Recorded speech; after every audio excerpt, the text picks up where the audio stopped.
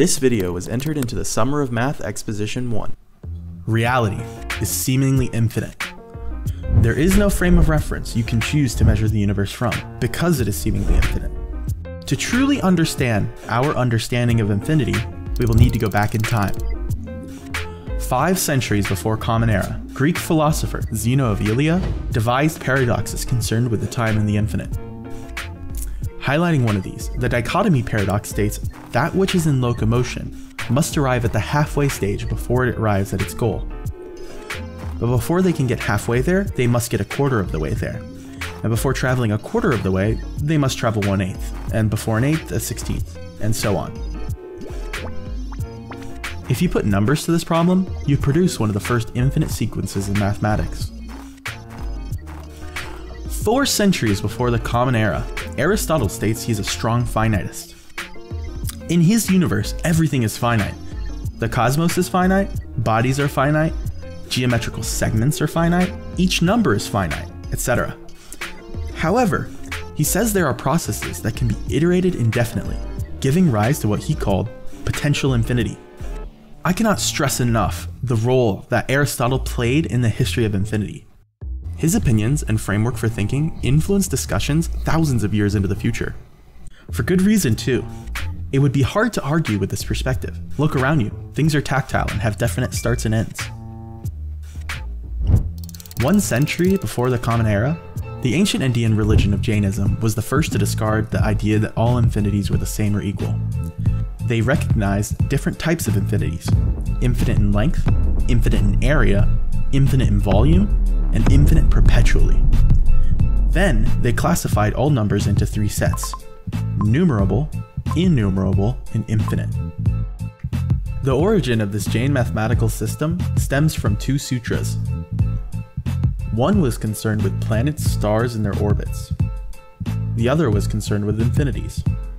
This fundamental idea that there could be different types of infinities wasn't revisited for over 2,000 years in the late 19th century by Georg Cantor. We can bridge Cantor's work and the Jains using Alephs null. What the Jains called the highest enumerable number, Cantor called this Alephs null, the cardinal number of the infinite set of integers 1, 2, 3, etc. Cantor is responsible for set theory, where he introduces the idea of cardinals and ordinals. Ordinals describe the order of things, first, second, third, etc. Omega is the smallest infinite ordinal. It comes after all the natural numbers, so after that, etc. We will soon use set theory as a guide through infinite spatial dimensions. But before we do that, we will need to take a detour onto one of the most controversial topics in mathematics.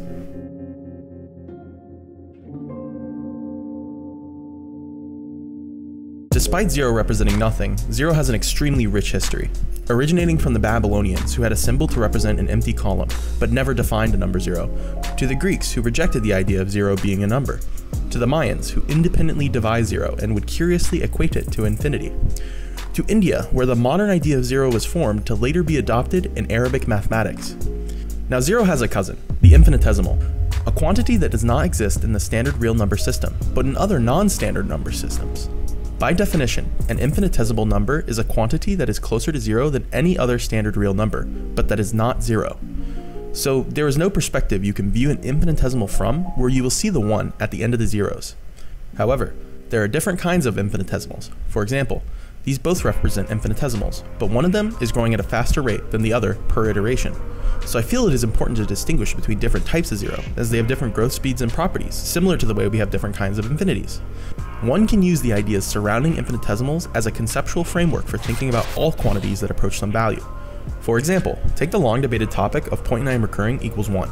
Many students believe that these 2 quantities are different, despite the ridiculous number of proofs saying otherwise. If we change our perspective by subtracting 1 from both sides, we can see that this is another case of an infinitesimal equaling 0. We can also see another case of this problem appear when speaking about probabilities. Some believe it is impossible to be absolutely certain because it would require infinite evidence. Others believe it is impossible to have probability 100% or 0% of anything. Only probabilities that approach those values. To further our understanding around this topic, let's take a look at what Grant, owner of the channel 3Blue1Brown, has to say about the probability of hitting an infinitesimally small bullseye on a dartboard. If you choose a random number from the number line, it's possible that it's rational, but its probability is 0.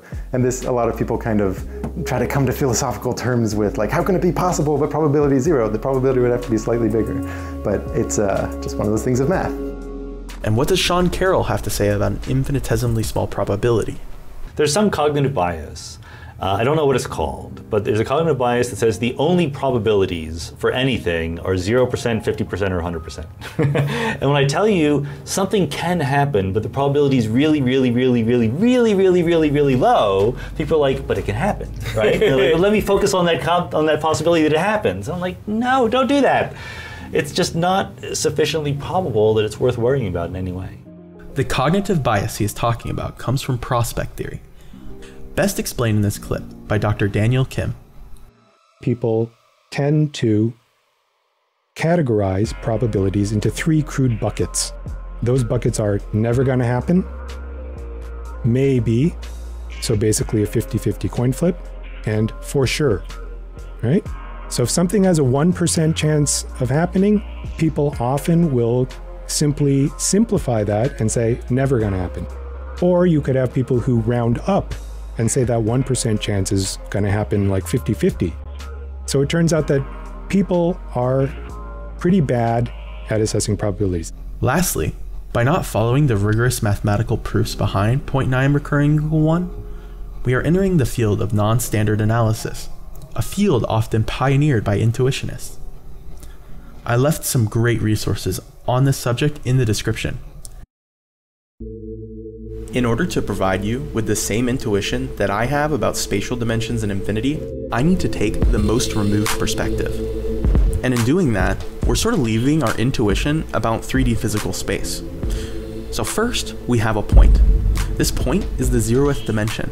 In theory, the zeroth dimension doesn't have any size, doesn't have any direction, doesn't have any starting location. And the reason it doesn't have any of those things is because there only exists the zeroth dimension. There is no 3D space for it to grow into, there is no 3D space for it to exist within, it is just it, the zeroth dimension. So rendering it as a sphere really isn't useful. It could be infinitely large or infinitely small. All that we really know is that there is some point, and that is our zeroth dimension. Now, if you were to take an infinite number of zeroth dimensions and distribute them in a fair way, what you would end up with is a line. Now, in theory, this line doesn't have any thickness.